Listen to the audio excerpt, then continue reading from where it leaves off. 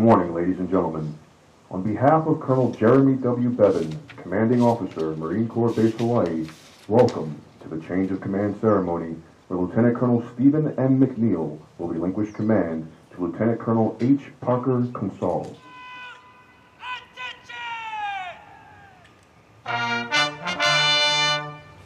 Sergeant Major, deliver the colors to the commanding officer! From Commandant of the Marine Corps to Lieutenant Colonel Stephen M. McNeil. From Commandant of the Marine Corps to Lieutenant Colonel H. Parker Consaul.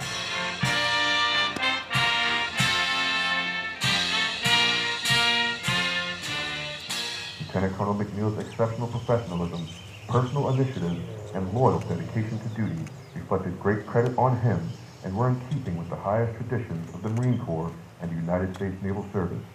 For the President, S.E. Lazuski, Major General, U.S. Marine Corps, Commanding General, Marine Corps Installations Pacific, Marine Corps Base Butler.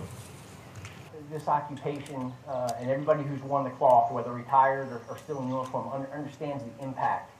And it's not just our immediate family members, it's our extended family members. It's separation. It's not being where you want to be, when you want to be there for key family events. Sergeant Major, the battalion staff and I gaze from afar at what goes on in each of the 60-some sections across the command. And this award is a reflection of what you do each and every day. I truly appreciate it, and I'm looking forward to serving with you going forward and continuing the great work that Lieutenant Colonel McNeil has put forward. At this time, we would like to recognize Ms. McNeil and the children for their dedication and support to the Marines, sailors, and the families of Marine Corps Base Hawaii.